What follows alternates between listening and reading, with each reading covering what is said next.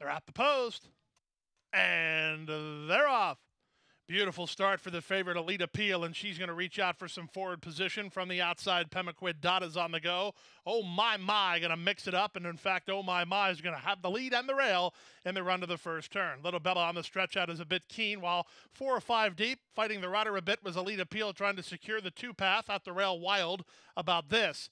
Then it's a length and a half back to 4 kicks. On her outside goes Tennessee Cotton. The 2 at the back, Strict Val and Our Handsome Gal.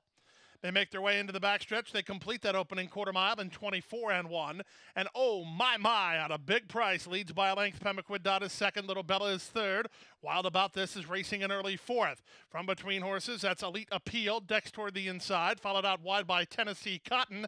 Tennessee Cotton is only about 3 lengths behind. Moving on her inside is Strict Vow is on a bit of a mid-race move. For Kicks is next. And at the back, the trailer is Our Handsome Gal. They make their way into the far turn now through the opening half mile of 48 and 1. And with the advantage, it's now Pemaquid Dot. 3 wide, Little Bella needing some place to go. Elite Appeal. She's got no place to work. Tennessee Cotton's got her boxed in. Wild About This. Nearest the inside starts to close a bit of ground.